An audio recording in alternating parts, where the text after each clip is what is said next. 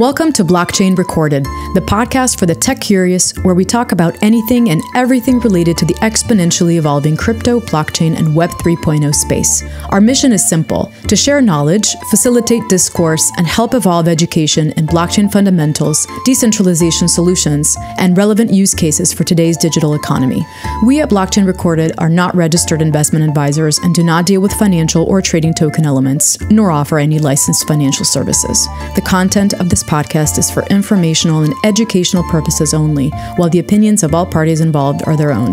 I'm your host, Nina Tserar, and now let's talk blockchain.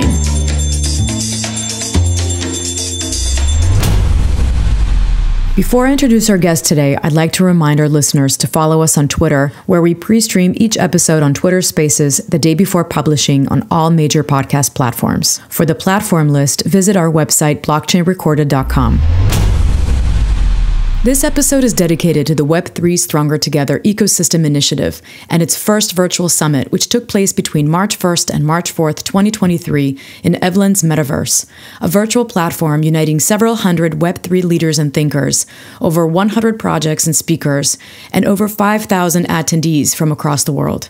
The purpose of Web3 Stronger Together, with which Blockchain Recorded is a proud media partner, is to demonstrate to the crypto community that the Web3 ecosystem is strong, solidary, active, and committed to furthering innovation despite the status of the market and nature of price speculations. It emphasizes the importance of fairness, inclusivity, diversity, and sustainability to furthering healthy Web3 fundamentals.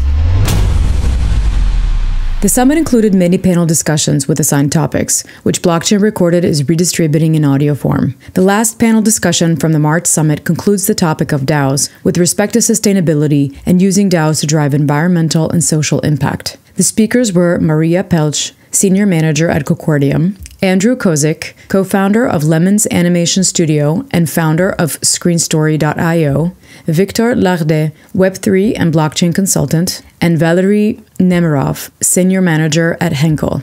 The speakers discussed the importance of deeper community engagement with a common purpose versus the speed of execution, the problem of voting power, incentivization, and setting up mechanisms for the greater good, among other ideas with respect to DAOs. The following is the panel's discussion hosted by Olesya Kovalskaya, a key event organizer behind the Web3 Stronger Together ecosystem initiative and a co-founder of Ukraine Sisters DAO. We do apologize for potential audio drops due to choppy internet connections. We edited the recording to the best of our ability. If you are watching the previous panels about the DAO, you find out it will be the real conclusion of everything what we've heard before. But we will start with the introduction. And what is very important for me, I would like to invite you to introduce yourself with one question, answering on the one question. What drives you and what brings you here on this panel on the topic DAO and sustainability from two perspectives. One of that is the personal side and the other one is the professional side. And I will start for me, with giving you some perspective and example. I'm a Web3 enthusiast. As you see, I'm the Web3 Stronger Together team, and I'm a co-founder for a non-profit foundation, Ukrainian Sisters, which is looking now to the DAO. So that was the first idea which coming up to my mind whenever I've heard about the DAO. This is a real cool bridge for non-profit to bring the real value for the audience and for the community that we have, which is now 100,000 of women, and how we could bring the real value to them and how we could deliver the people in a really in the way whenever it's really needed. And it's not because just only the war, but it's also about the earthquake, about the hunger, about the climatic changes. On the beginning of this week, I received a proposal for the consultancy agency, which could help us to start the DAO, which is for $50,000. And on the other hand, on the same date, I received a deal to cover for exactly the same amount the wood delivery to the east of Ukraine for 2,000 people. And, and I've got this dilemma, to go to the DAO and invest money there, or to deliver the wood, which is also needed to the people, and it should happen on one time, yeah? So and I've got this question, and I come here with one question. So technologies is for the people, or the people is for technologies? And who drives the technologies, the humanity, or it's on the backward? So this is my side, and I invite you guys to share why you are here. You can go ahead in any way you want, like who is going to be the first. Well, I'm Victor, and I want to live fully my life, my talent, and my passion to look for my ikigai. And I discovered that the technology is really the tools that help this to go forward. And I think there are problems with the microphone. Yes? Yeah, there is like an echo and something flips. I don't know, clips in the headphones. Oh, sorry, I don't know. This issue. Can you hear me? No. We are here like in the DAO now. We are voting now what to do, you know? That's the conversation now. So we need to do it, like, and to decide if you will, like, try to keep continue, if you can use your headset probably or something. While you're doing that, we could wait and we'll give an opportunity for someone else. Maybe you will try to do that. Okay, great. So Maria, Valeriy, Victor, Andrew, who wants to continue? Yeah.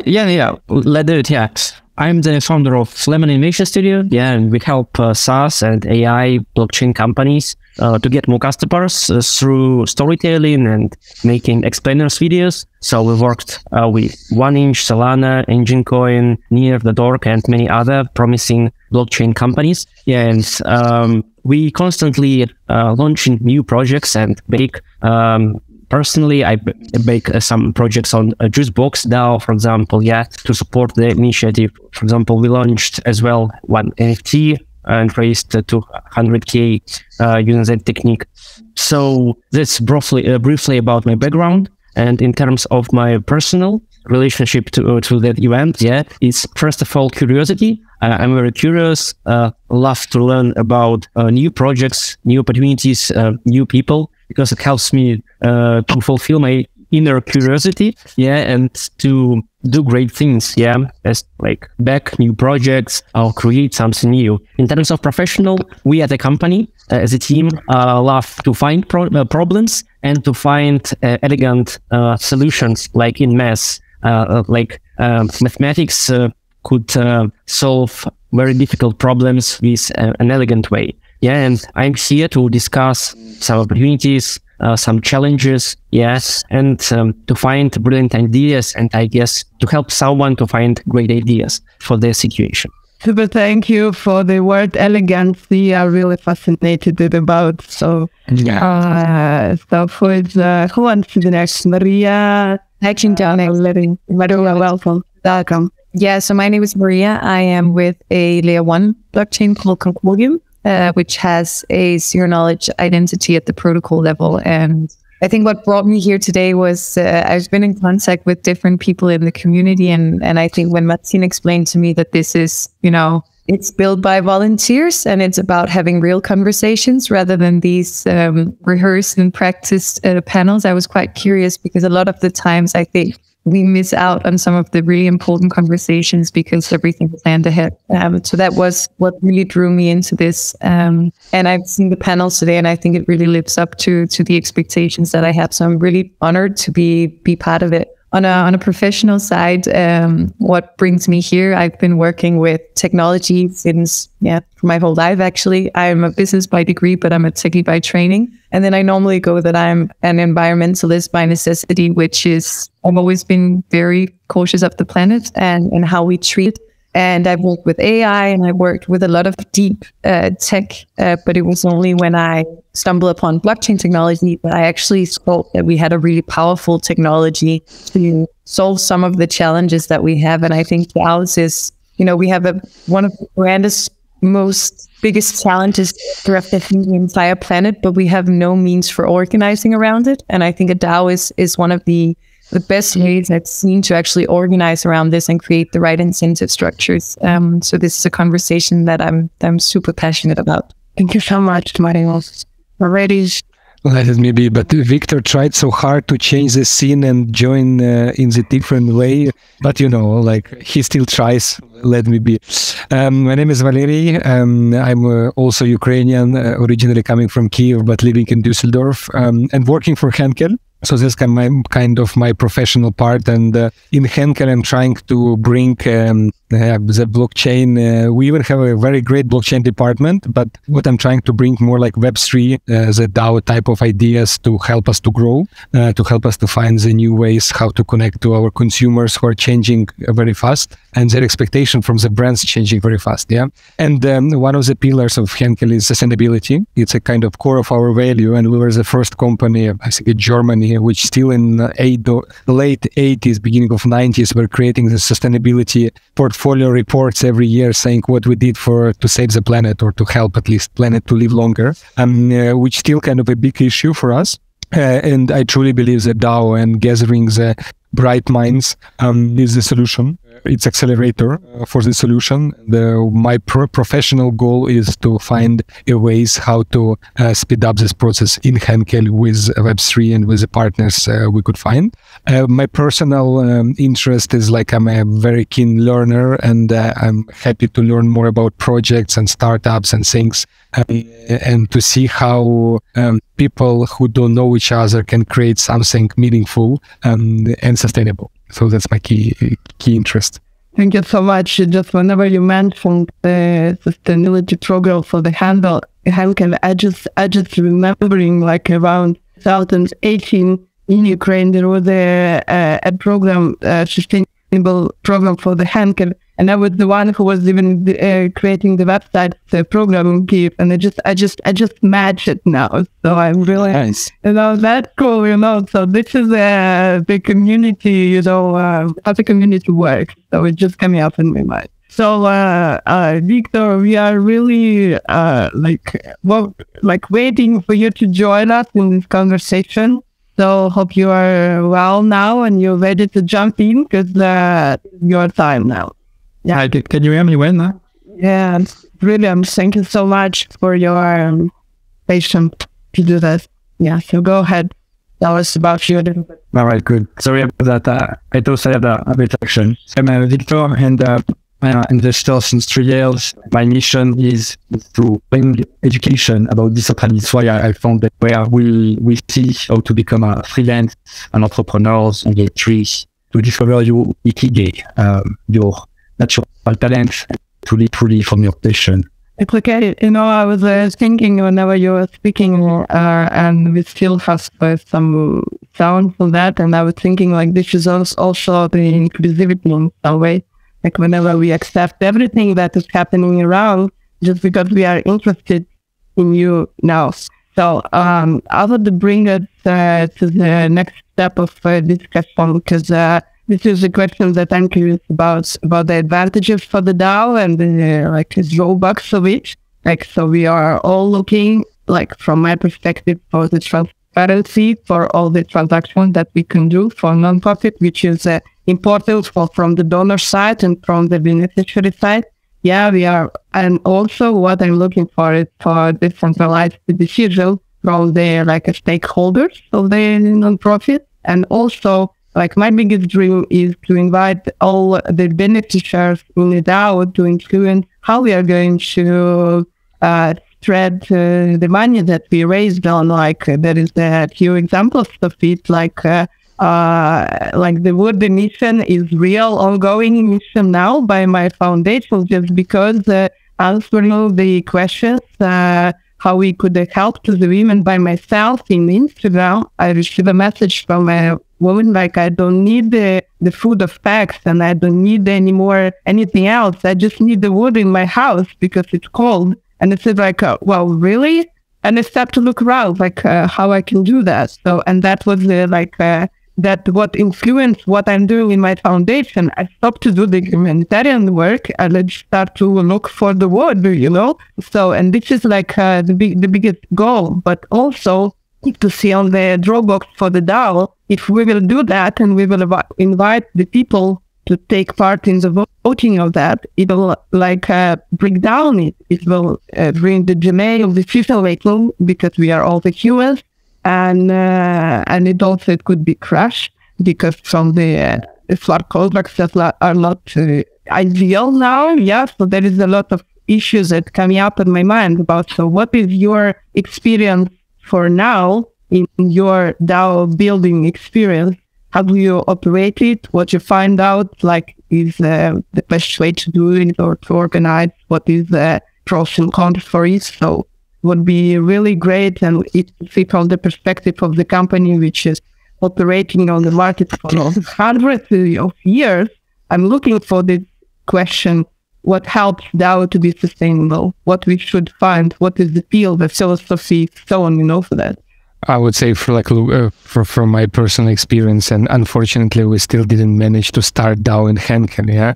But for us, sometimes it's even hard to start a Slack group because it's something different to Microsoft Teams or things, yeah. Because in corporation and things, it's a bit different, yeah. But I've been a part of a couple of DAOs, and I think your question of speed over giving opportunity to everyone to contribute, I think it's a very good philosophical question, yeah, because we can bring the topic of like voting with the amount of coins you have versus the power of your vote, yeah. And for most of the DAOs, the founders of the DAO have most of the coins, so kind of their decision is of course over proportional over things, yeah. So that's actually was a motive mechanism, yeah. But I think for me, always the DAO was not even about of speed, but rather to opportunity to create this deep interest about something. And what you were referring to, this ability to help people you didn't know or to find the solution or topics. Like when I was starting my journey, I thought like, what's the difference between the Facebook group and a DAO? Like literally, what was the difference?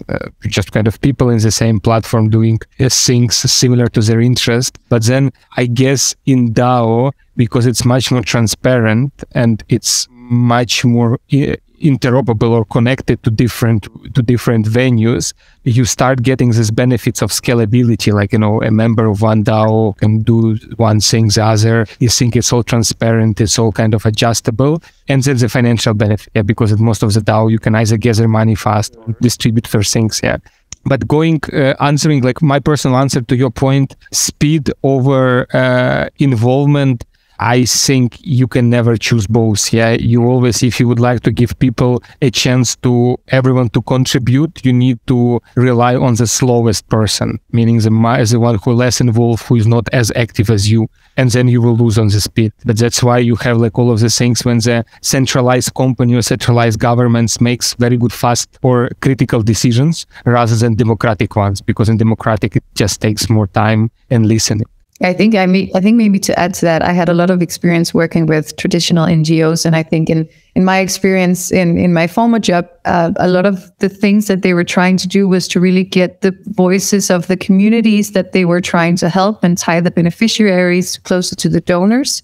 And it's difficult. It's difficult to actually get that community participation, because you needed to be in the environment, you needed to invite people in, and it was this very cumbersome process. And I think if you take that process, which normally would take a chunk of the budget for once, but it would also take time to plan and actually make that happen. I think we did one project that took about a month to try to figure out how that we could work better with the money from the donors and help the beneficiaries more. I think with a DAO, you get a more instant understanding of what topics could be interesting. You actually get the opportunity to harness the wisdom of the crowd in a much more different way than we've been used to. And I think that is perhaps way more important than speed sometimes, because probably maybe you would have gone into a community and you would have done this beneficiary driven innovation and you would have listened into one person, but maybe they did have fire in their house or like wood to make a fire. So I think it's the benefits of actually opening up and inviting in through a DAO setup is greatly surpasses any issues there could be with time. Yeah, totally agree. That's great. Yeah, and I would like to start with a simple concept. Yeah, that's first of all, like community gathers, yeah, and have the same aims, yeah, goals and principles, and only then like DAO can be like organized, yeah, because like DAO helps community to make like actions, yeah, and to have like skin on the game, yeah. You vote, it's transparent, yeah, and you can get to the solutions, actions faster. Yeah. And good concept here is like WTF, yeah, is a DAO of artists that each day automatically create NFT and sell to the community, like using auctions. Yeah. And the guys have like 30,000 of Ethereum. Yeah, it's like enormous sum of money. Yeah, and artists can't spend that on like yachts, like houses, and etc. Yeah, so they decided to create a DAO. Yeah, and each buyer of NFT have a voting power. Yeah, and they created a super simple portal where community can give different ideas and people can vote. Yeah, for example, they're launching a cartoon. Yeah, a beer, whiskey, and different other initiatives, and even in Paris. Art Basel Biennale, yeah, I have seen a lot of posters with their sign. Their sign is like a square red or blue glasses, yeah, and that sign is like a signature of NFT of CC0 license, where everybody can use that glasses whenever they want, free of charge. It's like a Nike in the NFT, yeah, and that's all started from the community of artists that have the game, that have the idea that it's not cool that Disney keeps all the rights on their characters, and they cannot create, let's say, merchandise or cartoons with that characters. Yeah, and that's cool that people can vote. Yeah, but overall, when you have a DAO, yeah, you need to find a balance. Yeah, balance for the voting power, for different other things. As we can see on the previous case that have been like several weeks ago, it's not connected with sustainability overall, but it's all about DAO. Yeah, Uniswap, it's DAO. Yeah, and Andreessen Horowitz has a large stake of voting power, so they blocked the solutions that can help Uniswap scale, because Andreessen Horowitz have the stake in the competitors of Uniswap. Yeah, and we have DAO, everything is transparent, but yeah, like people block voting in a very simple way. Yeah, so I think that like community action, like balance and distribution are the like core things of DAO development during all the process. You mentioned this sustainability, so that is the question about the engagement of the community into the DAO. That means for me, for DAO to be sustainable, because we will see from the perspective with Valeriy, I mean, we have a real users, who is really far away, because to vote, you need at least to have a wallet and you need to be recognizable in Web3. And actually, I did an experiment. I invited in a women's chat, I invited them to the Web Summit and say to them, like, to receive a ticket, you just need to send me the Polygon wallet. If you don't know that, you just ignore this message. So because, I didn't have the time to explain it. It was like too fast, yeah?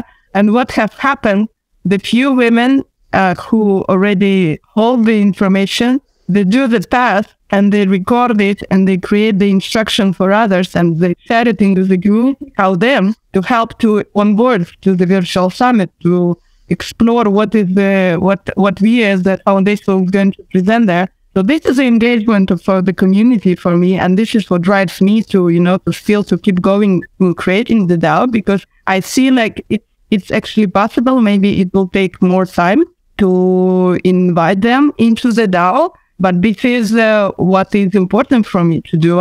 This is about the sustainability for the DAO as the organization. So what are your thoughts about this point of sustainability of DAO if we want to push or put our lives to, to drive it?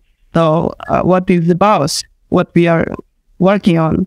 I think that's a really good point, because it's about, are you able to ensure that what people gather around is interesting and important enough for them to keep the sustainability of that DAO alive? So how do you take the incentives of actually joining? And I think the topic of sustainability and doing good for the planet, I think that is one that is naturally gearing people to continue to contribute. But with a lot of the DAO projects, oftentimes the incentive can be so high that it's once that monetary value or that voting power isn't as attractive anymore, then you drop out of it. And I think, helping people in need, helping the planet, personal well-being is really something where the incentivization keeps going, which will give you that longevity of having a DAO, because the way you contribute actually just reinforces that you want to continue to do it. But it's tricky, I think, setting up those mechanisms that is, for the greater good and not for the individual accomplishments.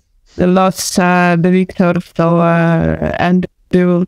I think Victor is our joker. As soon as we become boring, he will pop up and he will be like with a perfect connection and with like a perfect English without accent, like none of us. I mean, like for me, like really the existential problem of DAO and big corporations or small corporations or whatever corporations is like, why can't you do something faster in corporation without DAO? Can you do like something more effective not having a DAO? Yeah, and to be very frank, as we're now trying to do it, the answer is, I think what DAO brings, it brings transparency and bringing everyone on the same page. Which is unique, which is really unique, because the key alternative to this is like constant alignment, constant like talks, constant meetings to bring everyone on like whatever things. What still is a problem is still exactly what you were saying in the beginning, is like a decision making. Yeah, like who will make the final decision, who will take the things, and going back to your previous things of like, if you don't have a financial benefit of participating in DAO within corporation, it will not work, because it's an added work. It's an added complexity to what you do in the normal way. Yeah, because like normally, we have like a fund which we invest in sustainable initiatives or sustainable companies. Yeah, and how it's selected, we have different companies who we scout, and then the committee decides. That's how it works now, and the committee consists of 5-6 people. Yeah.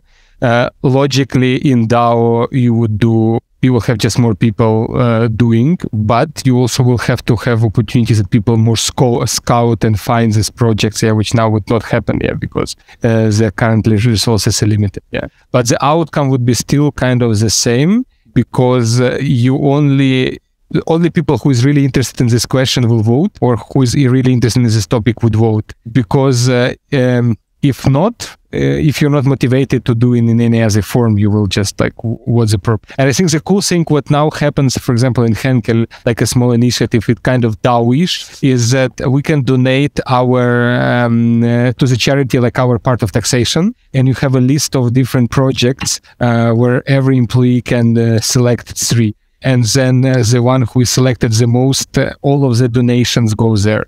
So kind of similar but different. But I think it's a power of engaging people in some monetary way to make him do something extra, which I see is the future. But my question maybe for you, all of you, did you had any good examples of really the sustainable initiatives from a big company through the Web3? What do you mean by initiative? Like anything, like any like initiative, I mean that something happened. Not theoretical things that it's nice that we will deliver something, but any project, idea, even concept, anything.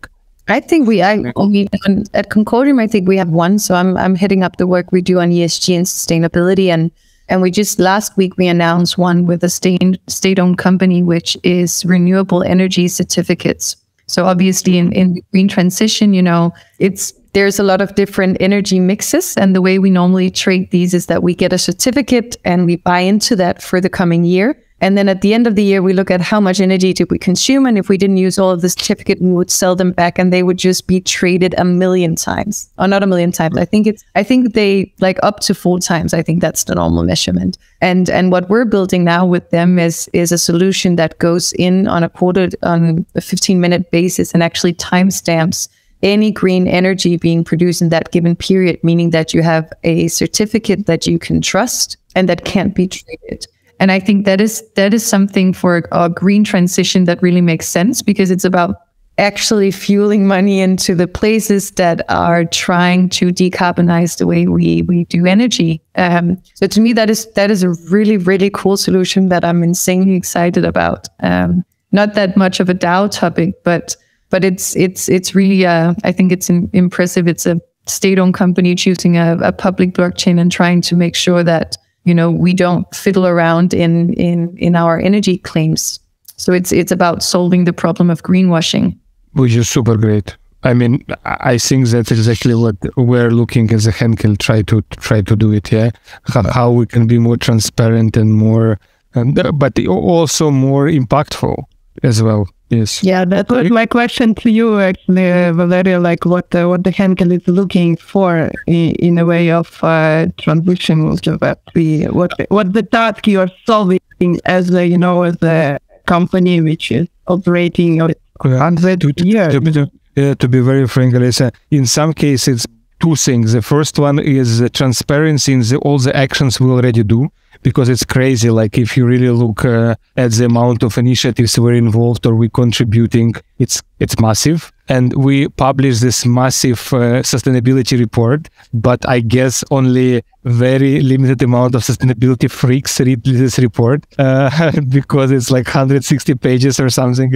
And then it's not transparent. Like it's like such as that everyone could see it and can be even exposed to the bigger circle. That would be the first one. And then it's also kind of how could we, with our brands, help different communities. Yeah, because I remember we're having so many different great initiatives, like the social plastic initiative or support like the farming in Amazonia and things. But again, it's not, I would say, the very simple answer how to bring it more transparently and wider to the community of our actions, to encourage other companies to participate, yes, and to educate more of our shoppers to be more mindful in choosing the products and using the. Yeah, I have a suggestion. Yes, like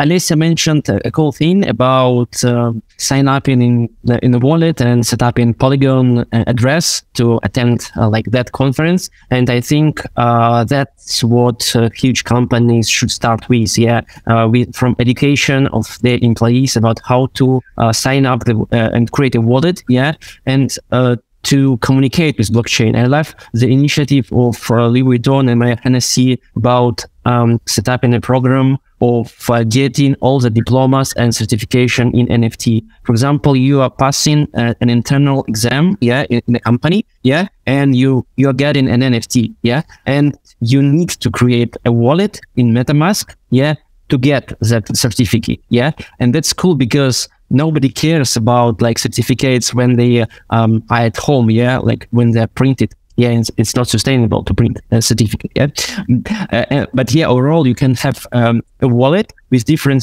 certificates. Yeah, and you can build up like a gamification thing about all sustainability. Yeah, you participate in that project. Yeah, you get a drop in the finally in the end of the quarter, let's say. Yeah, and by making that tiny step, you give people access to transparency, like he can check his friend's wallet, what's going on there, yeah, about different diplomas, and then you start building and getting more curiosity from the employees, yeah, and it's super simple, just to set up a wallet and a picture that's dropping on the wallet of people. I think that's such an interesting idea. So I mean, I know you said that not a lot of people care about certificates. We have a use case building that is seafarer certificate. So people going out on boats. And the way it works today is that you have like a briefcase of the actual certificates with you, because it's such a dangerous job that you need to have all of these credentials because the company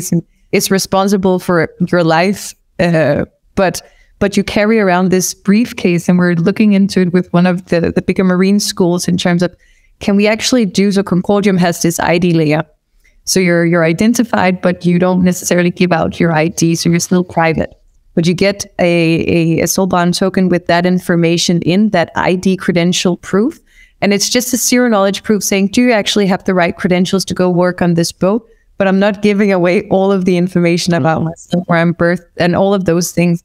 And I think those use cases are going to be massive in this coming period. And I think I completely agree with you, Andrew. A good place to start would be like, I don't know, a company like IBM who does a lot of internal training, or any company that does internal training, start with that. But there are actually industries where this is a huge issue. I mean, imagine if I'm going out on a drilling platform or wherever I'm going to go, and I just steal a friend of mine's paper. You need to be sure that it's actually me and I was the one who achieved that certificate. So yeah. Yeah, we can use multi-signature there. Yeah, it's almost run out of time of the panel, and the tradition for the panels is to give the last minute for each one. But before, I would love to share, thank you guys. You give the perspective for Henkel from the internal side. But the first idea was coming up in my mind. It was for such a big company to work and to aggregate the climate DAOs that is already on the market. There are so beautiful initiatives around on a different way. So why sometimes, there is the question of we need to invent something or just to aggregate them, to invite, to collaborate, because you have so amazing kind of a power, because you have the resources, and this is the way how you could also support the climate DAO and all other topics you have already on board in your mind as a company, to develop. So, and this is also what we are bringing here as Web3 Stronger Together, just to put us all together in one boat and to look around what we can use, what is already done, like how we could help to integrate it in what we have already. So on the last part, it would be the free mic, whenever you say whatever you want, even if it's out of the topic about the DAO, just your a moment of glory, take it and say a few words, anything you want about you, about what you take with you from this discussion, whatever is coming up on your mind. With the first We are in the DAO panel. The first who say I'm first. Go ahead. Okay, I'll be the first. So it is great to chat here to discuss and to learn more about the initiative in Henkel and from Concordium. To learn more a little bit about different use cases. I guess the people who watch the stream enjoyed and got at least one idea that they can apply to their life. Yes. And they hope their life will be better from this.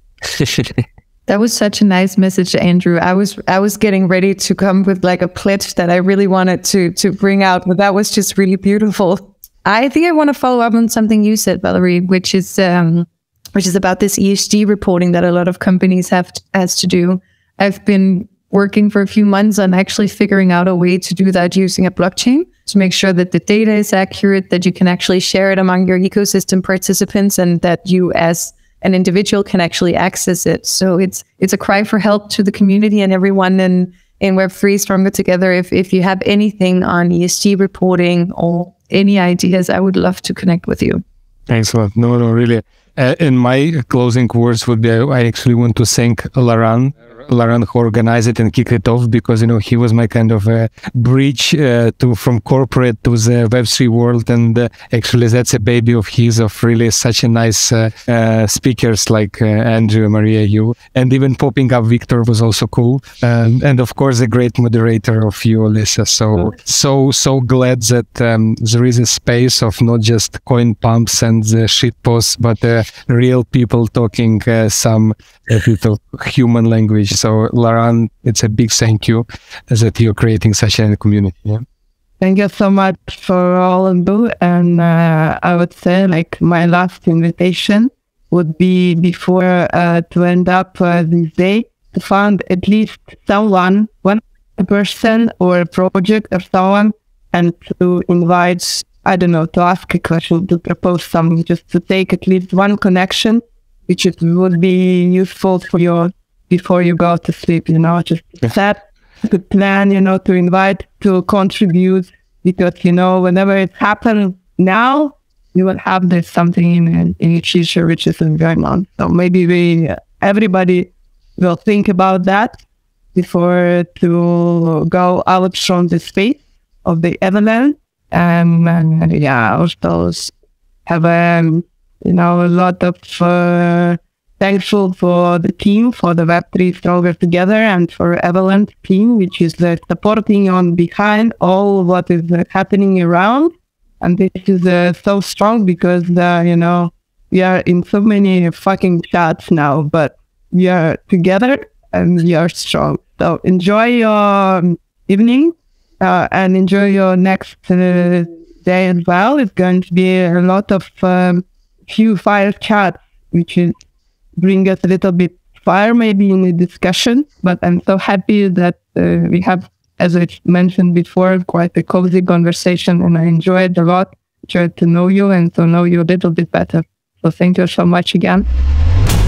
Thanks again to our guests, and thank you everyone for listening. Thanks also to the Bariam Music team for providing their music. You can check them out on bariammusic.com. All of the supporting information is on our website, blockchainrecorded.com. You can listen to us on Google, Apple, and Amazon podcasts, as well as on YouTube, Spotify, Radio Public, and Stitcher. You can follow us on Twitter and YouTube, where we are super grateful for your support. Stay tuned for our next episode.